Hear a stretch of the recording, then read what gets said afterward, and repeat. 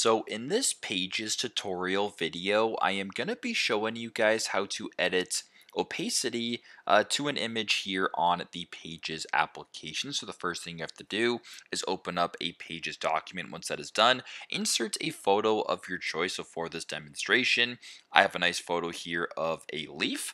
Now once you have your photo uploaded into the Pages document, the first thing you have to do is actually press on the image right here.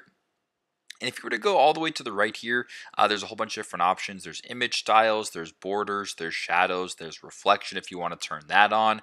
But what we're actually looking at here is the opacity option. So as of right now, it is at 100%, which is the max it can be. Basically meaning that this photo whatsoever is not, at all have any opacity. So it's completely normal. You can't see through it at all. It's not faded whatsoever. Now, if you want to decrease it, simply just slide this bar all the way to the left, and as you can tell, the photo is getting a little bit less colorful because it's blending in and the opacity is increasing. So if you want to increase it, you can slide it to the right. If you want to change it manually, just type in a number of your choosing. So if you want, for example, 20% opacity, type in 20, press on enter, and now the photo is 20% in regards to opacity. So super simple, super straightforward. But this is how to edit opacity of an image or to an image here in the Pages application.